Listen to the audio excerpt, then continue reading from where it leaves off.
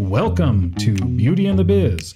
Discover how to grow your practice with effective cosmetic patient attraction, conversion, and retention advice from author, speaker, trainer, and cosmetic practice business and marketing coach, Catherine Maley, MBA.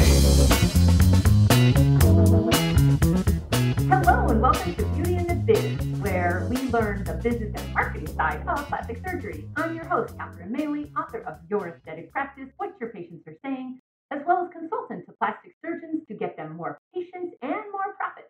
So today's special guest is Dino Elyassnia. I'm going to ask him to pronounce that eventually. Now, he's a board-certified plastic surgeon practicing in my neighborhood, San Francisco, and the surrounding Bay Area. And he's been in practice for over 11 years now. Now, Dr. Dino, as his patients call him because you can hear his last name is a tough one, he obtained his medical degree at the University of Southern California School of Medicine, where he was top 100% of his class, and then he scored in the top 100% or 1% nationally. So he's a smarty pants. Now, he did his training at the University of California, San Francisco, and he did a fellowship at the New York Eye and Ear Infirmary. Dr. Dino then joined the Marten Clinic of plastic surgery. And you know, that is Dr. Timothy Marten, who has a very big name in our industry. He's a world-recognized plastic surgeon. Now, Dr. Dino is sought after as a speaker at the national and international plastic surgery meetings on facial rejuvenation and fat grafting. He also does a lot of writing in the Medical Society books. So, Dr. Dino, welcome to Beauty and the Biz. Thank you. It's a pleasure to be here with you. Sure. So just tell me, where did you start? Did you come from New York or San Francisco? Are you East Coast or West Coast?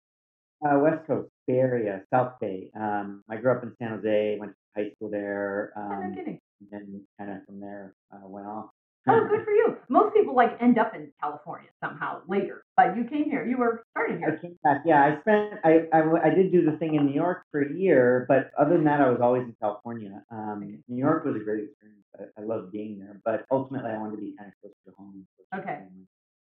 The New York, isn't that a different, when you look at the East Coast versus the West Coast, how different is it? Yeah, very different. At least within obviously there's so many differences, but Yeah. in a plastic surgery world, there's definitely different styles between the two coasts that you can see, and I think it mirrors the socially the society as well. Yeah, it was an interesting experience. I do a lot of consulting in New York, and I'm originally from Chicago, so I have that, let's get it done right now, let's get to the point, da-da-da. But I also do a lot of consulting in, let's say, the southern states, and it's all, I need to, put a muzzle on me and just kill. Different. I think human beings are the same, basically the same, but I think we all have a different road of getting there, and we all have our nuances, and boy, New York is tough crowd. Totally. Yeah. Yeah, no, it's a fast-paced moving. Yeah, not right now, but yeah. So tell me, I love talking about the journey. So how did you did you wake up one day and say, I want to be a plastic surgeon? Are you one of those people who at 3 years old, you knew what you wanted to do? Or Well, I wanted to be a heart surgeon when I was little, actually. Wow. So I always wanted to be a Whoever surgeon thinks for some reason. Yeah, when you're young, I don't think you really know, but so somehow it actually worked out. But yeah, I had some family members that were surgeons, and I wanted to do something really challenging, and I thought that sort of aiming high, and then as I kind of went along through med school, I sort of cardiothoracic surgery has a really hard lifestyle. It's hard to ever have a life outside of it. And plastic surgery just really appealed visually to me. I guess I was a little bit more of a aesthetic kind of person, or had a little bit of artsy side than I thought, and I was just kind of drawn to it once I did rotations, and then that was it. So I mostly started off on the path I always wanted to be on, but I veered a little towards plastic surgery, which turned out great because I really love what I do. But when you graduate, first of all, you've only been out 11 years, so maybe it has changed. But while you were in med school, were they also teaching you the business and marketing side of plastic surgery? Zero. Zero. Really, zero. Isn't that insane? Okay, so Yeah. were you on the side trying to figure out, what is your plan to enter this marketplace with, thousands and thousands of others? Yeah, I wasn't, I kind of my plan was mostly how, what kind of practice do I want? And, but somewhere around my fourth or fifth year of residency training, so even in residency training, where you're really getting trained to go out in the world, you still don't learn anything about business or marketing. I think some specialties do it better than others, but there's this sort of feeling within general surgery and plastic surgery, it's very academic. And the idea is that if you're thinking about making money, you're just somehow, like not principled enough, or, you have poor values. So they kind of almost frown upon, business education in a way, and it's just not the real world. So we didn't learn anything. And, to be honest with you, I visited Dr. Marten, and we kind of hit it off a little bit, and he offered me, I was going to do my fellowship in New York, and he said, when you get back, you might want to consider joining us. And to me, it had nothing to do with business. I just, admired him so much, and the office was beautiful, and the practice just seemed amazingly run. So it was just like this gift landed in my lap. I didn't really plan much about business, to be honest with you. I just fell into something that was amazing, and I just got really lucky, to be honest with you. Okay, that was a gift, because It was, totally. did you know how big of a deal he was? I know. Yeah, I did know. I did. And yeah, I mean, the business side of things, you just kind of learn along the way. You know, over these 10 years, I talked to a lot of friends that they're building from scratch, and so I've watched a lot of people do it. But from my standpoint, I just had to adapt to this nice culture and business that was already built there. And he ran and still does run a very sort of good practice. I think all the way around, the way I would like to do it myself. So I've just had to kind of integrate myself, and sort of, again, I've just been really lucky to learn from that side of things. All right, and that's the pearl. If you can hook up with somebody who's been there, done that, and you can Yeah. role model whatever they've done, why reinvent that wheel? No, As long, exactly. yeah, as Exactly. long as you can like park your ego a bit, because you're not the Lion King now. That You're was part of. yeah, that was fine with me, Yeah. because he was welcoming. He wanted me to Mhm. succeed. He helped me genuinely, genuinely wanted to see me do well. And how am I? I mean, everything I've thought of, he's been spent, that comes to my mind, he's probably thought of a million times already, 20, 30 years into it. So I just just tried to kind of learn, basically, and that's it. And still to this day, I don't have much to share. We enjoy sort of the camaraderie, and we bounce things off each other, sort of in a technical way, because that's really where we enjoy things. The art of surgery, and we both have a very good passion for technically what we're doing. Um, so that's been great. But really, from the business side of things, I don't really think I've added much. I've just tried to really integrate the general philosophy, of how we do things, which is very sort of patient based. Just be a good role model for the staff. Center everything on providing a good experience for patients. And really try to get the staff to buy in, and then let them do their job. And that's really what I think, when I think about running a good business. I think it's sort of having the right values and being a good example. To me, that's like the core of it.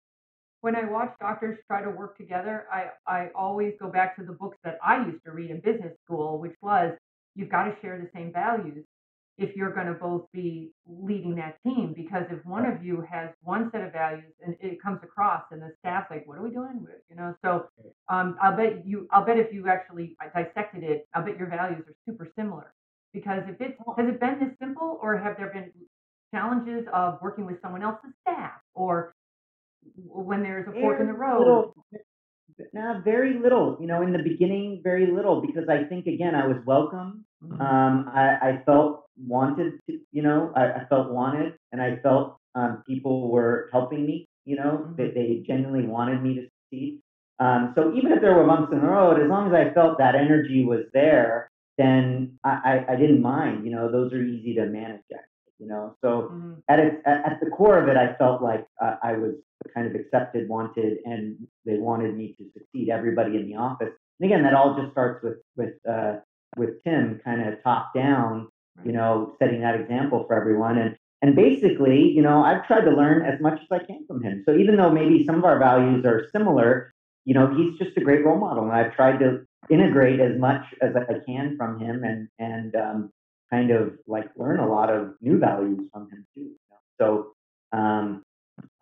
it's been easy to just kind of fall back and let him be our leader, because he is a great leader.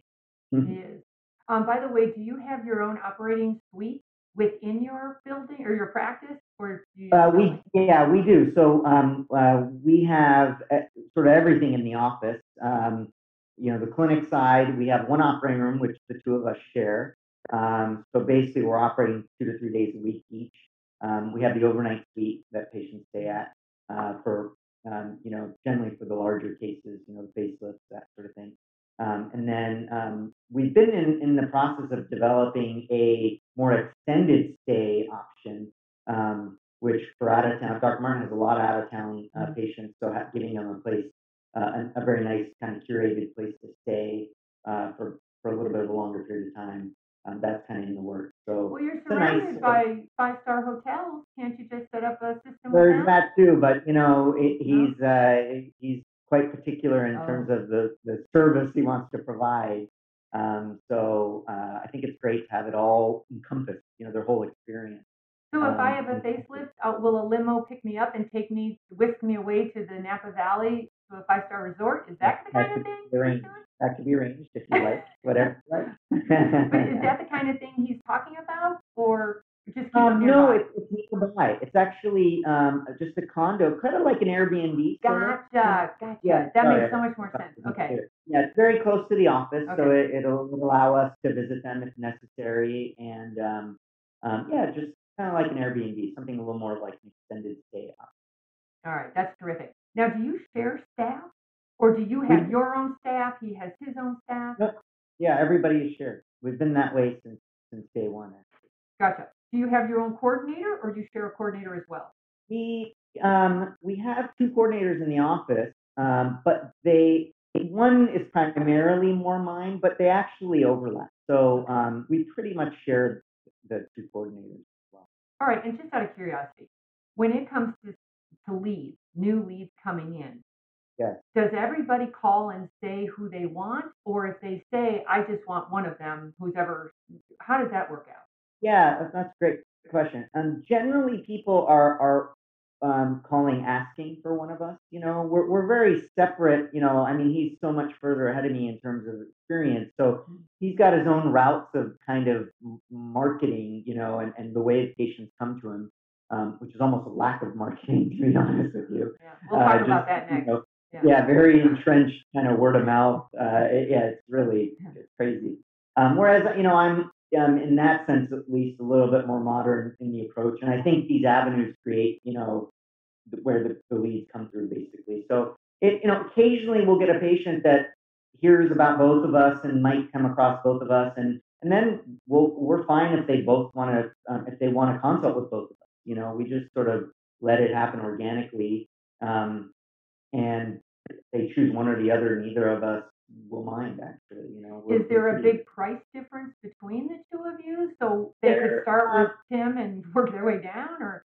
Yeah, there's not a huge price difference, but there is. And we're very open about that. If you have, 10, I don't know how many years difference we are now, but, 15, 20, whatever years difference, then, you've earned a lot to be able to do that, I feel, So, and that, every patient's different. They all have different criteria for what they choose. And, that we just kind of, now, from a philosophy standpoint, at least for facial aging surgery, we're very, very similar, because I'm basically have copied him. He's my teacher, and I pretty much do everything he does. In the beginning, I just tried to copy. I tried to be the best copy I could be. Yeah. And now that I've sort of gotten to that point and I'm mostly there, now I can maybe start to find my own path a little bit, but I didn't want to try to do that too soon because you can miss so many things that you can still learn. Right. I'm still learning from him so much, but at some point I'll have to kind of try to push things forward from everything that he's taught me. So I don't know if I'm there yet, but so for the most part, our products are sort of similar right now in terms of what we are.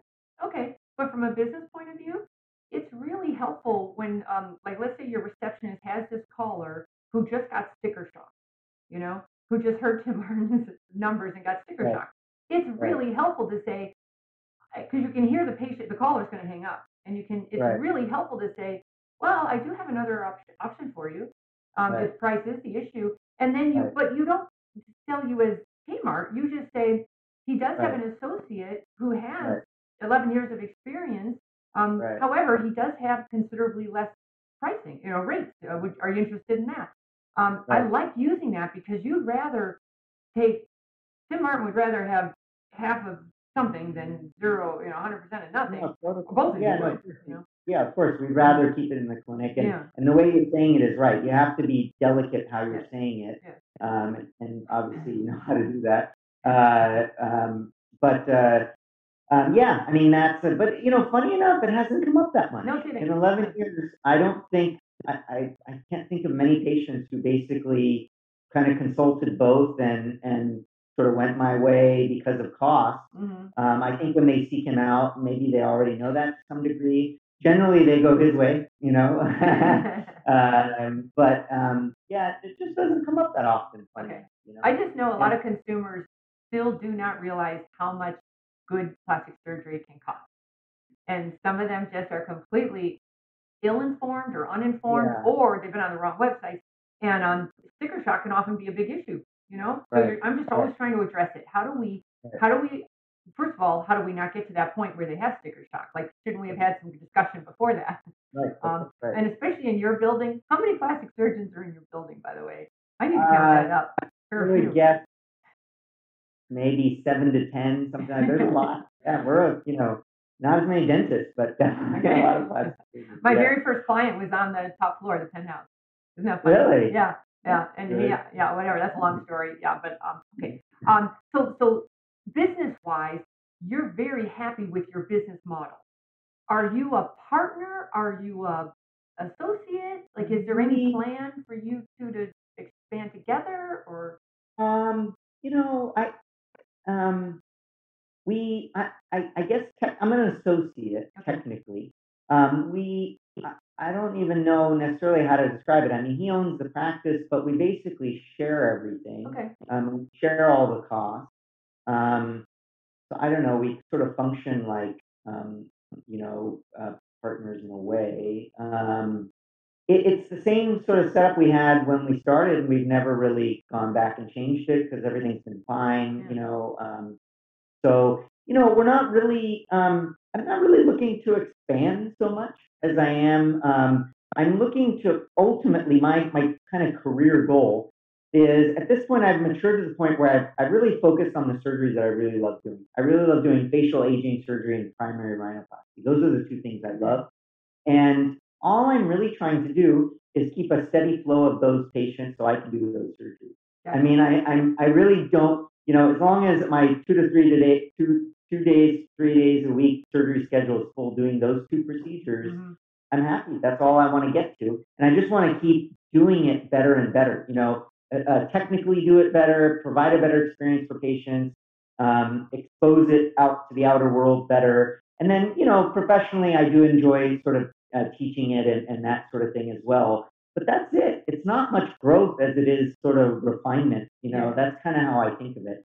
So from a business standpoint, I mean, you can run circles around what I know. I don't think I can really provide a lot there, but I think at its core, it makes a lot of business sense because it's very old school and simple. But if you're providing a good product and patients feel like you're being very straightforward with, what you're marketing to them, what you're providing to them, how you take care of them, people gloss over that a lot, but that's, I think, the big chunk of what's important in what we do. So without getting too fancy, I feel like I'm basically being a good businessman. You know what I mean? Right. And there's no one way to do it either. Have you looked at your revenues, surgical versus non-surgical? Are you involved in the non-surgical, or that's a non-issue for you guys?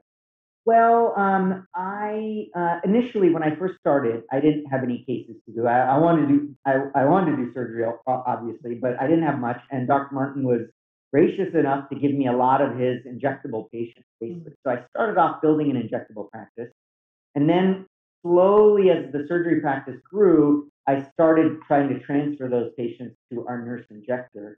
Um, and she's been great. She's built up a nice practice. And we haven't aggressively built that. And maybe that's an area it would be nice to grow a little bit because it doesn't require, again, it's just taking care of our own patients, basically. But it's been a little tricky right now. She's been on maternity leave, COVID's kind of happened. So we've been, the injectable side's been suffering a little bit. But yeah, that is something we want to build up. At least, we have the infrastructure for it, we have the space, and we have kind of the patient volume. So from a business side, that's sort of easy to build, and it's kind of, we want to take care of our own patients. But yeah, that could be helped a little bit. Especially we do a lot of facial surgery, so we can definitely integrate kind of facial, non-surgical a little better. That is an area of growth. But again, I'm not looking to expand it so much that you open up another office and it's a more limited expansion, I guess. Speaking of the non-surgical, how do you, as a surgeon, because you want to do surgery, and the patients nowadays, they've heard, oh, I can just fill this up. I just need some filler. They don't even know, like, how do you present filler versus fat grafting versus facelift? Like, because that becomes a very long discussion, and it gets complicated for the woman who's trying to figure out. First of all, you insulted her. She's like, I don't need a facelift. I just need a little something, something. Because I am that woman. But how do you have that conversation in a reasonable amount of time? In brief, I kind of like to summarize it in a few ways to make it simple. I basically like to tell patients, in the upper 2/3 of the face, you can get away. So I like to talk about it location-wise and age-wise, sort of two ways to mention. In the upper 2/3 of the face, you can get away with injectables for a long time, and maybe even kind of permanently if you really want it. Now maybe eventually you might need something for the eyes, but I think in the mid face and around the eyes, volume is the big issue. So adding volume, which you can do with fillers, you'll get a great result, and you might not need a lot more than that. As you get to kind of the jawline, neck area, at some point, if there's enough laxity, fillers can get you there a little bit, maybe in the 30s and 40s, but definitely by mid 40s and up, once you have laxity, the only solution is surgery. And I think there's a lot of effort that is put by some of the non-surgical people to push the limits of things like lasers and Ulthera and thermage. And my personal belief is those just don't work at all, and they actually make surgery more difficult for me. They cause more damage to tissues.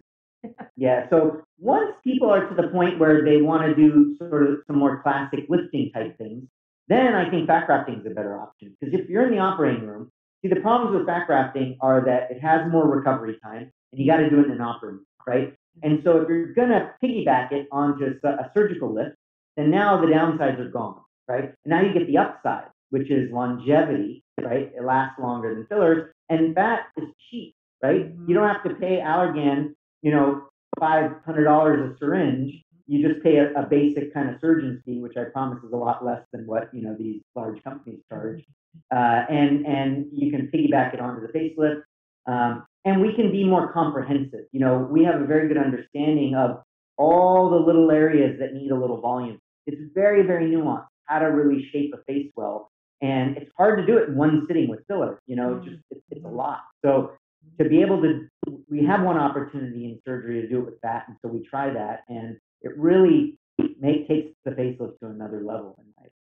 And would you say, when you explain it like that, I'll just say women, do most women agree? Do they go for it?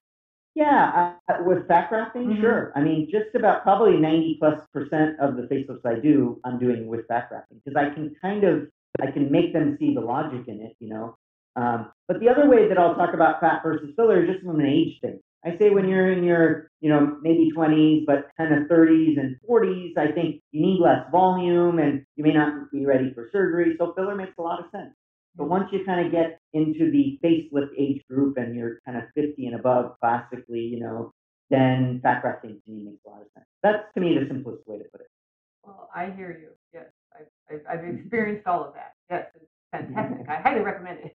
So we're going to switch gears and talk about marketing because Sure. the craziest thing about Tim Marten is you can't find him anywhere.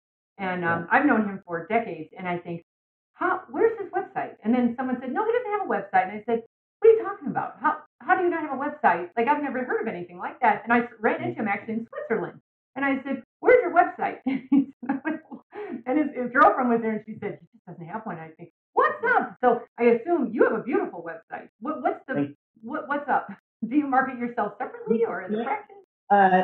He might be the last plastic surgeon on earth without a website. That's kind of a cruel, I wish I could say that. That's a differentiator. But I mean, he's just so focused on this kind of old school mentality of just do a fantastic job, take care of patients. He teaches a lot and he gets a lot of patients. I mean, he's just built such a word of mouth kind of practice that he just doesn't really need it anymore. Now, I do think that you still, I think I don't want to speak for him, but he probably would like to have those things. I don't think he's purposely trying not to do it. But, at some point, it just doesn't have the same sort of kind of draw to do it as if you were a young surgeon. You need it. I clearly needed to do a lot of marketing, so I started with a website, and then the next phase in my kind of marketing plan was trying to get good reviews. I think I sort of felt, 10 years ago, that was like the key thing to do. Mm-hmm. And initially, I think my practice was helped a lot through Yelp. Mm. And that built me up initially, nice website, Yelp. And then, again, I was going to ultimately rely on, I want to provide as the best product I can. I don't want to understate that. My goal was always, how do I learn to do this operation better? That's my number one form of marketing. And I really, that's underneath it all. I feel like marketing now that I've gotten, I've spent really kind of 10 years really focused on honing surgery, and I still do. That's my joy. That's what I enjoy doing. So that's what I'm going to focus on. But now that I've done that, I feel like it's gotten a little more fun to market because I can sort of now kind of like show it a little bit, You show killer before and after photos, by the way, at the medical meetings. I've seen you speak, and your photos are killer. And it shows that you have gone the extra mile. You didn't just learn how to do a facelift. You learned how to do like a precision, like the nuances to it. Yeah, that's what's fun for me. Again, like you said, there's a million ways to do it. There's a million ways to be successful. And for me, it was about, I love obsessing over the little nuances of surgery and learning it. That's what's joyful for me. So it turns out that also works well for marketing. But if you just do it silently, you're never going to get your name out there. So initially, I thought reviews was the way to do it, and that helped a lot. Mm-hmm. And you don't have to do a lot of work for reviews. All you got to do is ask a happy patient. Just suggest, hey, if you really like what we did, feel free to review, or a lot of them do it without you even saying anything. But you're not afraid to ask them for a review. Yeah, there's nothing wrong with that. Good. If the patient is really happy, some of them just want to know how they can support you. Yep. And so it's just about, it's not about being very aggressive with it. Mm-hmm. It's just, you get a sense they want to help you as well. They're grateful, So when I get that energy kind of from a patient, then I'll mention, this is a great way to support us. Well, I assure you, and they do it a lot. I'm not even afraid. What's that? They do it a lot more often when you ask them versus the staff, because oftentimes the doctor's shy about it. Yeah. Yeah. And I'm not afraid to tell them, hey, please mention if there's something I'm specifically doing and I want them to talk about it. I try to be very forward and say, share anything, even if it's kind of a little negative or something you didn't expect, share that. I think an honest experience is good. And describe the procedures too, say the names of the procedures. So because they're our route to educating other patients in a way, the way we do things and what to expect. I think it helps the overall sort of patient experience as well for the next patient, because they kind of come in sort of educated, programmed about what to expect. So it's kind of a big circle that is all helping, each other in a way. I think the two top things you can do in today's world are the reviews and killer before and after photos. Some surgeons still think they don't need to put their photos online. They Right. insist on saying, "Oh no, my patients are very private about that." Right. If you have that closed-minded attitude, yes, your patients are going to be resistant, but you can't say that. And then I go on somebody else's website or work with them. They have hundreds of facial plastic or facials. I You're think 100% right. 100%. Yeah.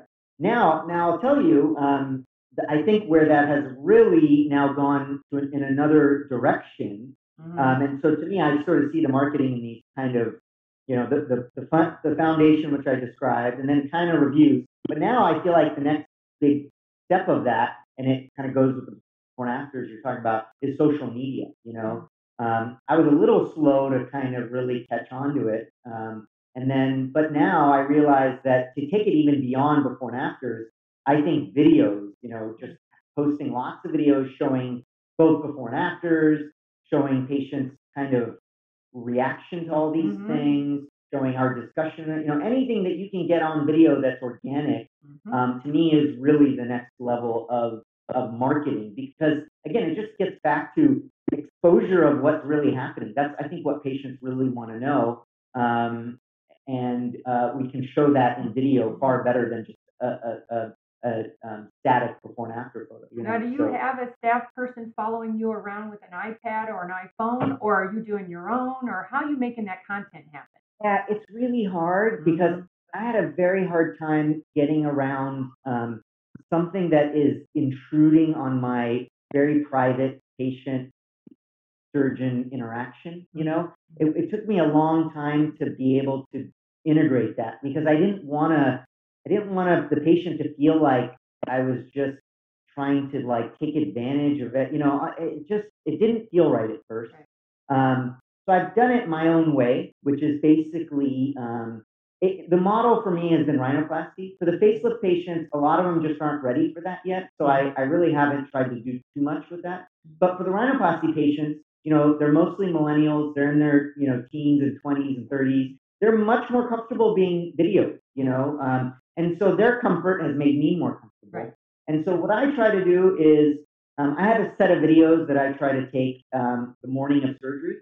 And I do that routinely. It's now just part of my routine before and after photo. Now it's just a before and after video process. And then afterwards, if they're really happy, if I have a good result or there's a lesson there that I want to teach, if I find a patient who I know is just very gregarious and outgoing and they're happy to be on camera, then I'll just shoot a little video of them in the same pattern that I took preoperatively. If they want to say something, I'll let them do that.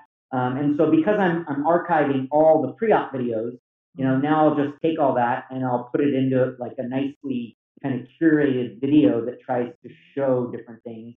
If you've looked at our Instagram, I'm really trying to do that more and more now. So to me, that has made a huge difference in sort of marketing. I went from doing, I really narrowed my practice because of the ability social media has given me to do that. I've done it in a very fast amount of time. Because I've been able to really brand myself through Instagram. As the nose guy? As a nose person, because people click on Instagram and all they see is noses and, some facelift before and afters for the most part.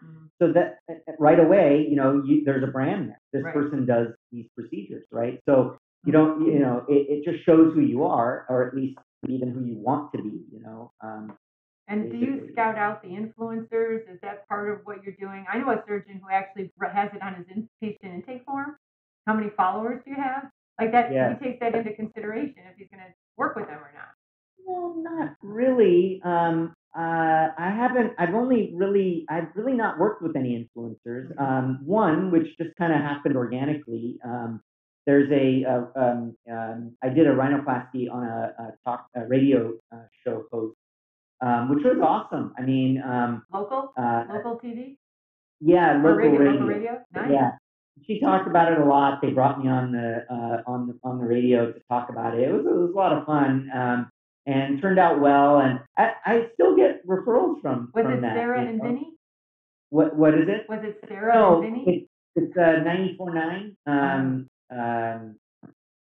Wild 94.9 Okay. and Selena from the morning Oh, that's show. terrific. Yeah, they were really nice, and they really they didn't have to sort of bring me on the radio several times, and they just said a lot of nice things about me. So that was really nice. Okay, nice. How Yeah. much time do you think you're spending on social media? Is it a per day kind of thing? Per Yeah, week? the funny thing is, as much as I think it's great for business, I actually try not to be on there too much, because I don't know how great it is for us, just personally. But what I do is I try to capture all the content. And again, once I integrate a couple videos that I think will make for a good, um, collage video before and after kind of thing, then I like to just forward that information to my marketing company, and then they have a videographer that puts it all together. I'm just kind of directing it, I'm giving them a bit of a vision, and I just let them kind of run with it. And then who answers So the DM? I do. Oh, Yeah, well, the social media person from our company, Melissa, she does some of it. I do some of it. Um, yeah, it's not so overbearing that I can't kind of get to them all. Generally, I'll just once they're interested in a consult or something like that, then I forward it. So I'm mostly just forwarding these things okay. to the right person. And have you figured out how to track the monetization of it? No, Okay. But you're again, pretty sure it's working. Yeah, It's kind of I think anecdotal. so. I mean, I work a little bit more on just my feeling, what would my feeling be as a consumer? I'm not that technical into these things. I don't track numbers. I never really have. Like I said, my goal, I'm trying to think about it as organically as possible, which is I want to do good surgery, and I just want to put that surgery somewhere. People can see it, and let things sort of fall as they will. I feel like that's where I only have so much energy in a day, right? And I feel like if I just focus that energy in these couple arenas, then of course I could be much better on the business side of things, but that's what I enjoy. If I focus on that, then I feel like I'll get busy enough. At the end of the day, the goal is just to fill the surgery schedule. That's all I want to do. So if this accomplishes that, then I don't really need to worry too much about the numbers. Right. It might go against all the principles that you teach, and like I said, 100 times more about it than I do, but it kind of gets me enough, patience basically. And well, you have to look at who you are and your marketing channels and which ones work for you and which ones don't. I'm a big firm believer in look at your numbers. Most of you, I think what's happened is if somebody shows up and really pushes you, you buy the ad or you buy the radio time or if a person's doing that, it's a proactive kind of thing. Otherwise, a lot of you will just like give all your money to the PPC guy, the internet guy, or the ad person said, okay, do this, and okay, I'll do that. As long as you're tracking the numbers to that, I'm all about that because too many of you have put your money in so many different baskets, but only two of them are working. So I always say, take it out of the other baskets, put it in these two, and stay there until it doesn't work, and then come up with another plan. So if you to get a little bit more detailed, I basically I have one marketing company that does it's Studio 3, and I think I love them. Yeah, I've had a great experience with them. If anybody wants to use them, they're good. And they do SEO and social media for me. So basically, that's all my marketing. I don't, you could probably educate me about SEO. I get a sense that it still drives, just being ranked high on Google for keywords seems to make sense to me, still. I don't know how much it does. Maybe you can tell me a little bit. But the part that I feel like is ultimately long term more powerful is the social part. So that's where I'm investing my personal energy into. But again, I also enjoy it. I like seeing these videos, showing off the work in a cool way. Makes me happy, So that's where I'm trying to I focus will it. say But my only 2 cents for you, the position you guys are in. You have a beautiful database of patients who love you, and I just hope you're keeping in touch with them and honoring their loyalty and taking yeah, care of them because those. I don't think you have to do any more marketing if you're taking good care of your internal list. yeah, I mean, you guys have done the hard part. right. Anyway. What are your thoughts on SEO? What are your thoughts on SEO? Like, what's the current state of SEO? As Well, you you know say? how you attend I attend all the marketing stuff, and it's always SEO is dead, SEO is dead. And the point being, it is getting more difficult for a patient or a consumer to get online and say, and they don't say rhino, they say like nose surgeon or nose job, nose job pricing, So you have to figure out what those keywords are. And just when you figure it out, all the algorithms change. But I Right. do think your name has to be found. I mean, I hope to God when you guys, except for your name, your name is too difficult. So I love that you call yourself Dr. Dino. I hope you have an SEO search term for that, like Dr. Dino in San Francisco. I always try to think I, like a patient does, like, okay, wait a second. My girlfriend mentioned Dr. Dino, and then I would go no, online and say, right, oh, Dr. Dino San Francisco, and I would hope you that's would it. Well, pop my up. website is Dino MD, Yeah, so hopefully yeah, that makes it come up easier. for sure. Yeah, I mean, I must say it's getting more difficult for them to find you organically from the Yeah, website because you're competing with ASAPs and all those guys. But yeah, I do think you have to be there somehow, some way. But a lot of times it's going to be through Google, like Google reviews or whatever right. Google. Quite frankly, Google owns the world, so whatever they says goes right now for the near foreseeable future. So if they think reviews are important, get Google reviews. Forget That's the what, Yelp. Get Google reviews. That's right, right. anyway. Totally. Yeah. Yeah. Yeah, I get the sense patients use all these avenues to make their decision. They probably look at each one before they ultimately kind of make a decision. So I think you need a little bit of presence, at least on some of the bigger platforms. Like Don't you think? like what? Well, just like search wise, you kind of come up and you have a website.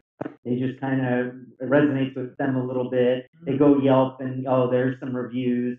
They search you on like Facebook or Instagram, and Right. you have a presence there. Just kind of like legitimizes you, I guess. For sure. Um, I would say the majority of patients are they say they heard about you on, let's say, social. They went to your Instagram. But what happened was their girlfriend mentioned you, or they were on Instagram and something happened and caught their eye, and then they went to your right, website and now they say they heard from you from the internet, and that's not right. helpful. So it's really That's, difficult to track nowadays, and that's why you're that's right. trying to be everywhere, doing everything. I have a Yeah, video called The Content Creation Machine, and yeah. it's all about cross-referencing everything. So when you have a Right, piece of video, get it on everything humanly possible. right, Yeah. right. So Yeah. to wrap things up, what's one of the biggest mistakes you've made, and what did you learn from it? Well, we're talking about professionally. Yeah, professionally. I would probably say that I was kind of late to really uh, embrace social media. I was kind of humming along with just sort of reviews and thinking about the work, and I saw a lot of my friends really get aggressive on social media, and I thought it was sort of silly at the time. And now I kind of feel like there's more advantages than just the marketing side. It's interesting to me that during COVID, I did a lot of virtual consults, Mhm. and it seemed like a lot of the patients. And this happens more and more to me that I start to get a sense that in the old days consults for me, in old days I just mean like 5 6 years ago, they were there like really kind of trying to get to know me, Mhm. and I feel like now through social media they almost already have determined they want to choose me, and they're there more as a formality. They just want to sort of like hear my voice, just make some kind of connection, make sure I'm not like a crazy person, and get some details of the questions they want answered. But they almost seem sort of pre-selected in a way, and it's really taught me that the more we are really open about every step of things, and show that all on Instagram. They've combed through it. They've combed through all these videos, and they're kind of like they have all their questions answered. At the end of the day, people want to just know what kind of result they can get all their questions answered, and sort of move forward. And it seems like we can do a lot of that process just online, as part of the search process. The education just goes with it, For sure. and so that makes our job a lot easier. So there's all these other benefits of social media and all that I really didn't fully understand. Why couldn't you just do that on your website? But it's actually, it seems easier to do it through Instagram. Updating a website isn't as easy as just kind of continually posting every day. So it seems like a more dynamic version of our content, a more an easier version. So it took me a little while to really understand that, and now I'm kind of all aboard it. But everyone else got it before I did. Well, the consumers are going to demand it because nowadays you don't get to be on a pedestal. They want to know you as a person, and they want to trust that you're who you say you are. And you Right. just show so much more personality in video. And Instagram, you did the cutest post with your wife, and that is so endearing. Did you get a ton of response from that? Did, Oh my yeah. I God. mean, We I'm women, always, that's what we want. We want a man that says, oh my God, she's my life, that kind of thing. It's just so good for you. That had to bump you up a few well, notches. it really is. It's the truth. But I kind So sweet. of struggle with uh, trying to get too personal I on know. there. I almost like don't. I don't know. I'm still trying to figure out where that line is for me personally.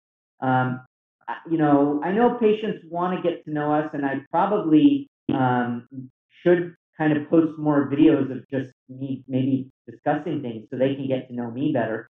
It took me a while to get to that point, and I'm not. I'm. I don't know. You want to put a really good, like the videos for me are very carefully created, and it takes a lot of energy for me maybe to do that also personally. To personally put videos out there. I might be a little too. I don't know. I just want that carefully crafted as Yeah. well, and I don't think you really need to. You can just be kind of not be so polished, and just put it out there, and it worked fine. But it's something I'm learning. Maybe I'll go more in that direction. But I don't know. I'd still rather keep it professional, than to get too personal, because I don't know how much that really helps people really understand what we're providing. I think some people go way far in the wrong direction in terms of just, it has nothing to do with plastic surgery or anything anymore, Yeah. and they just want to kind of be Instagram famous. Right. But That's the not the women direction love I to want know, like uh, if you're a runner and they're a runner, it's a great bonding experience. If you love dogs, oh my God, I love dogs. It's a very Yeah, bonding thing. So I would do some yeah, of that. I probably would stay away from politics at this point. It's just too hot of a yeah, topic, you know. yes, yes, But I do know the consumer is looking to bond with you and find yes, pieces that she well, she'll sell that. She'll say that to you too when she meets you. She'll say, like, yes, if you had a dog, "Oh my God, I loved your dog," And yeah. so That's something I could be better at for do sure. you have a dog? Yeah, a little. I do, yeah. Oh my God, bring him out or him or her. They love that. Yeah, Yeah, yeah. I love that. Yeah, part of it is also my personality. I'm Yeah, slightly more of a introvert. kind of introverted Yeah, person, and so maybe that shows a little too. So in some ways, I'm showing my personality a little bit by not yeah, showing as much. right. That's endearing too. It's honest, All right. So the last question, as long as we're on that topic, what's something that we do not know about you that's pretty darn interesting? I don't know. I've, as I've matured a little bit in practice, I've finally been able to think like, what are my, what kind of hobbies do I want to develop? Yeah. I don't really have that many. Last year, I started. I always wanted to play the guitar, so I started taking Oh, guitar good for lessons last you. year. And I did it for like 6 months. I was really into it, and then I don't know what happened. I just kind of put it down for a while. I'd love to pick it back up again, but I don't know how much energy I have to do it. I started meditating recently a lot for last year, and so probably every morning for 10 minutes now. I've been doing it for a few months, kind of consistently. It's like the first thing I do every morning is meditate for 10. So Good that's for sort of you. I did the new same up thing. to. For me to sit still for 10 minutes was an act of God. But I have been much better at it. I do it twice a day, the 10 Yeah. minutes. I tried the 20 at a time. I'm sorry. I'm too darn hyper. I can't. Okay. But It has been the best thing, especially when the world feels like it's coming to an end. You better get into yourself. You better settle down and figure out who you are. Totally. I think it's the best. I mean, for 10 minutes, it's like really so valuable. It's probably the most high yield thing I think anybody can do. I totally agree. How do you do it? Do you use an app or do you? I use Headspace. But the problem with Headspace app, the guy talks all the time. He talks too much. My whole problem is I need to stop thinking and talking, and I just need to sit still. So I just sit very quietly, and I just listen to my breath, and I just chill for 2 seconds. Just stop everything.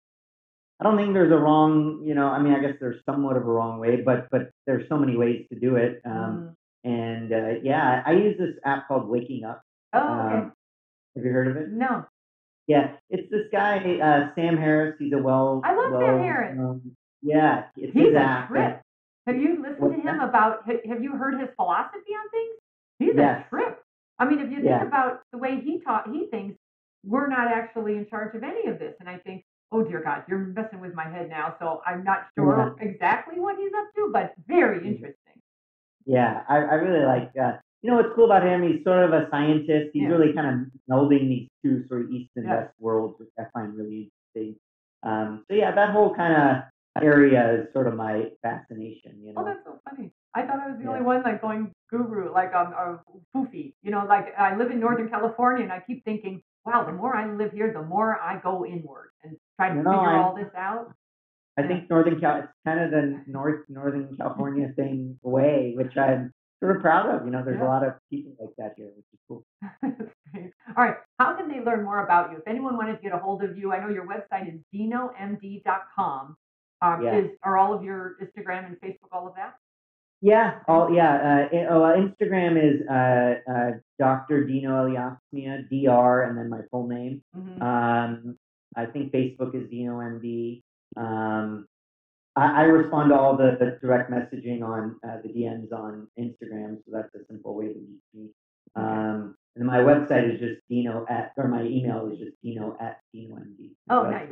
Nice. All right. How do you say your last name? Elyassnia. Elyassnia. Oh, dear Lord. Okay. Yeah, that's a tough one. Yeah. Okay. That's all right. Do that next time. All right. Well, thank you so much for being on Beauty and the Biz. It was my really pleasure. appreciate it. Thank you. Thank you. So, everybody, if you got a lot out of this, would you please go to Beauty and the Biz and subscribe? And we'd love a 5-star if you feel so inclined. And then if you've got any questions or feedback for me, please hit me up at my website. It's CatherineMaley.com. And then you can always find me on Instagram like everybody else. And I'm at Catherine Maley, MBA. Thanks so much. Have a great day. We hope you found valuable insight on this episode of Beauty and the Biz. For more episodes, tools, and Catherine's free book, visit www.catherinemaley.com. That's www.catherinemaley.com. And be sure to subscribe to get the latest practice building strategies delivered to you.